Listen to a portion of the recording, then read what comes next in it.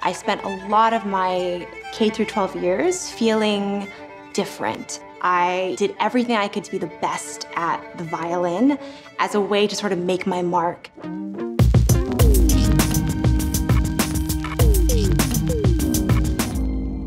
So my name is Ezinma, or Ezi.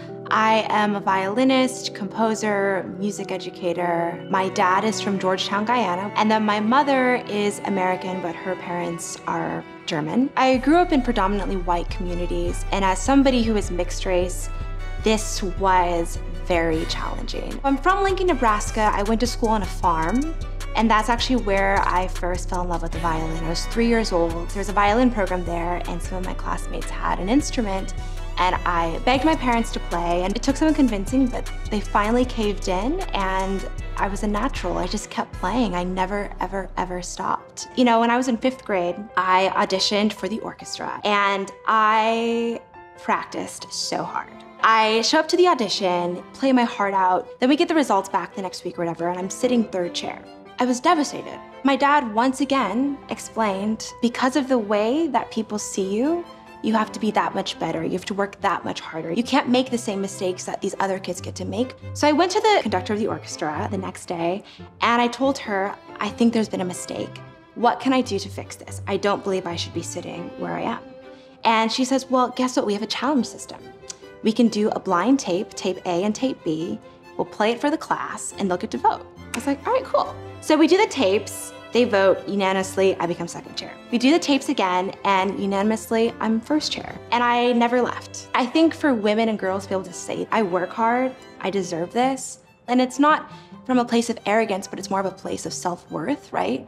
That was a huge thing that I learned from this experience.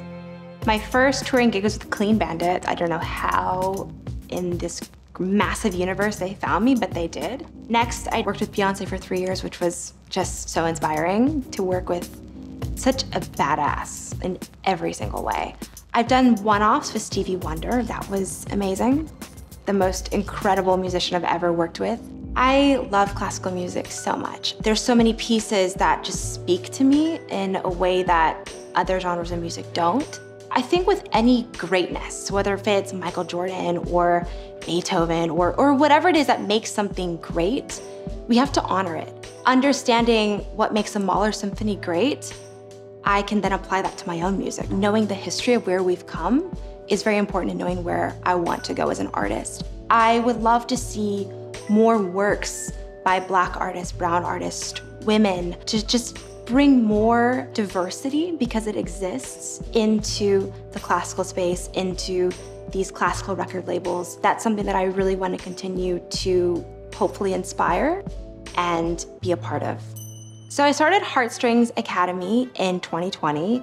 It is a nonprofit organization for children, K through 5, and the focus is to provide music education free of charge, instruments free of charge, access to concerts free of charge, to allow more people access into the classical space. You know, I think what we see in terms of diversity in the classical space isn't because of ability, it's because of opportunity, right? And if we can bring more opportunity to more people, then classical music will become more diverse. And I think for me, I just love music education, and I'm so grateful for the mentors I've had in my life.